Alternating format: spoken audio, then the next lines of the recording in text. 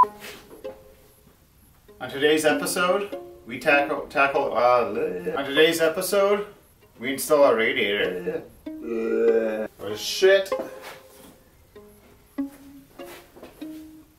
On today's episode, we tackle our coolant system.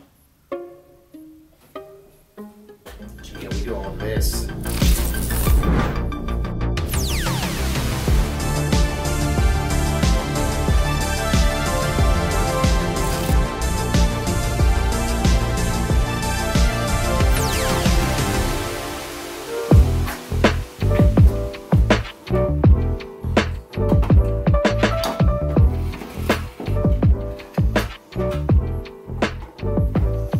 Huh.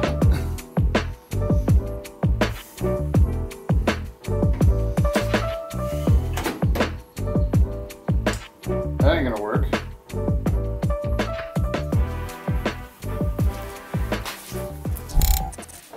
Okay, so we have our radiator loosely mounted using a jack and some garage wood. Always handy to have garage wood. Gonna drop it down just a little bit, but we're gonna start from the bottom up. Now that the old tabs are cut out, we're going to use the stock little stubs, nipples, whatever you want to call them, on the bottom side of the radiator. We're going to mark those and use our flat stock, cut it down, and tack it into place, drill holes, and test for this again. If we don't like where it's at, that's where we tacked it in place. We'll cut them and redo it. But if we're happy, we'll move on to the top, and we're just going to use the top studs on the radiator. And there's actually 2 bolts here and here on the radiator support that we're going to make our brackets for the top. That way they can bolt in, everything can be removed with ease. It's just a radiator, so it shouldn't move around too much, you just kind of want it to stay in place. So that's the game plan.